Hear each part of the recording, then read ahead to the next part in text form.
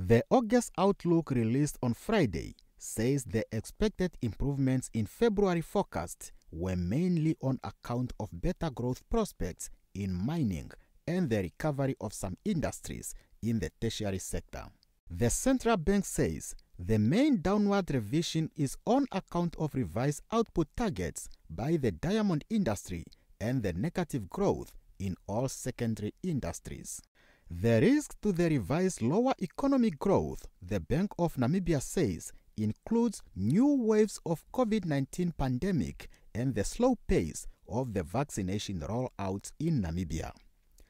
The new waves of the COVID-19 pandemic have culminated in travel restrictions that are still in place for many countries and continue to affect their economies.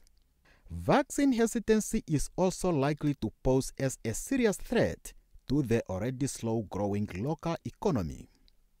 Other risks include persistent low international prices for uranium, which have already squeezed margins of local mines as their long-term supply contracts started to run out.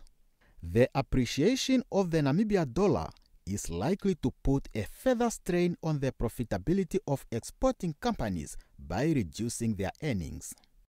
Water supply interruptions that affected mining production at the coast have become less severe but remain a significant risk in the future.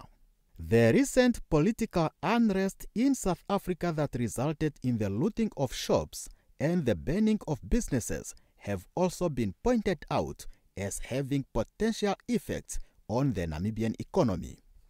The local economy is, however, expected to improve next year. Timo Andreas, NBC News, Windhoek.